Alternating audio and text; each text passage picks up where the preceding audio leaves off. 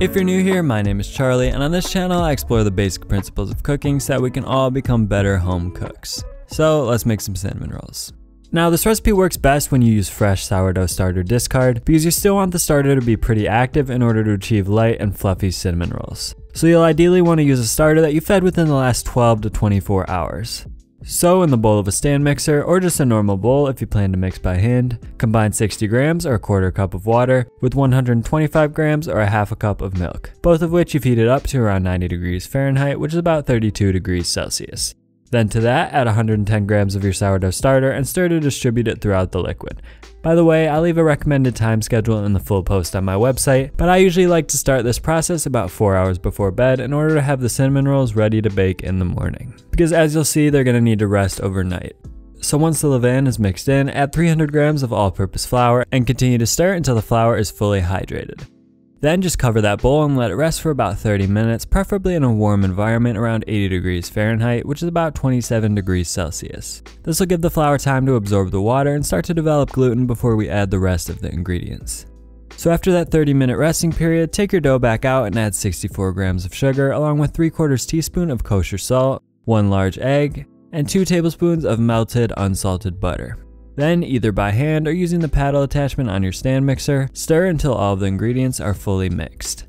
At that point, continue mixing on a low speed as you add another 150 grams of all-purpose flour little by little until that's all fully incorporated as well. Then switch to the dough hook attachment, or if you're doing this by hand, transfer the dough to a lightly floured surface and knead it for about 3 to 4 minutes until a smooth ball is formed. The dough should be tacky but not overly sticky at this point, so if it does seem too sticky, feel free to add just a bit more flour. Now transfer the dough to a lightly oiled bowl and cover it, then return it to your warm environment for another 30 minutes.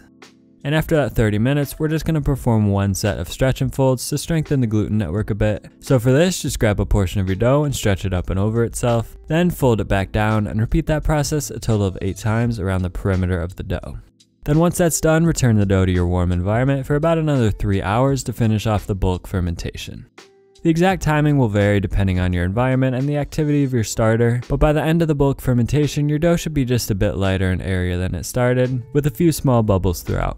So once you're at that point, it's time to shape and roll out the dough, but before we can do that, we'll have to prepare our cinnamon sugar filling. To do this, just whisk together in a small bowl 64 grams of granulated sugar, 64 grams of brown sugar, I prefer to use light brown sugar here, and 2 tablespoons of ground cinnamon. You'll also want to melt 2 tablespoons of unsalted butter, which we'll use to coat our dough and our work surface to make sure that there's no sticking. Just make sure to let the butter cool a bit so it's not scorching hot, then brush some onto your work surface and turn the dough out. Using a rolling pin, gently roll the dough out into a rectangle about 9 inches tall by 12 inches wide. It doesn't have to be perfect, but the more even you can make it, the more even your cinnamon rolls will be.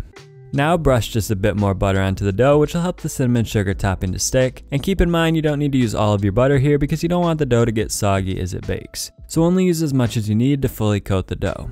Then go ahead and sprinkle your cinnamon sugar mixture on top, and again, you don't have to use all of it if you don't want, but I do usually like to use it all.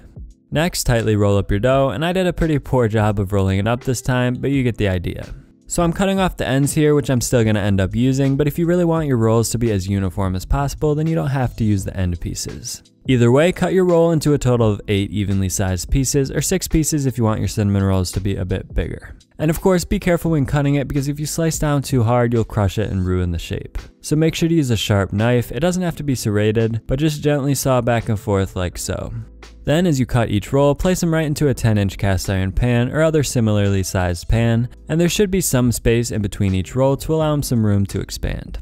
Now at this point, you could either let them rise at room temperature for about 4 hours before baking, or you could do what I usually do, which is place it into the fridge to rest overnight. Then in the morning, just bring your pan out to room temperature and let the rolls rise for about 2 to 3 more hours before baking. They don't need to rise a ton since most of the rise will happen in the oven, but they should expand just a bit, and by the time they're done proofing, they should spring back slowly when poked. So once they're almost fully proofed, preheat your oven to 375 degrees Fahrenheit, which is about 190 degrees Celsius. And then once it's heated, go ahead and throw them in. Let them bake for about 25 to 30 minutes until the tops are nicely browned and the rolls are cooked all the way through. But in the meantime, while those are baking, we're also going to prepare our cream cheese frosting. Ideally, you'll want to use a stand mixer or an electric hand mixer for this, but you could always just whisk it by hand too. So start by combining 3 ounces or 84 grams of cream cheese with 3 tablespoons or 42 grams of butter, both of which have been softened to room temperature, then mix to combine them. If you're using a stand mixer, I'd recommend using the paddle attachment, but you could also use the whisk attachment if you prefer. Now add 1 teaspoon of vanilla extract along with a very small pinch of salt and continue stirring. Then once those are incorporated, start to slowly add your confectioner's sugar little by little until you've added a total of 180 grams. At that point, you'll have a pretty thick frosting, which you could definitely use as is, but I like to add about 2 to 3 tablespoons of milk to thin it out a bit. So feel free to add as much or as little milk as you like until you achieve your desired consistency.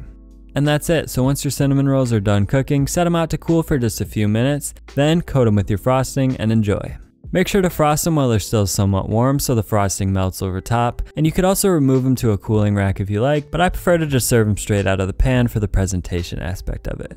So now that you know how to make sourdough cinnamon rolls, if you want to learn a few other ways to use up your sourdough starter discard, be sure to click that video in the bottom right corner of the screen. So there you go. I'll see you all in the next one.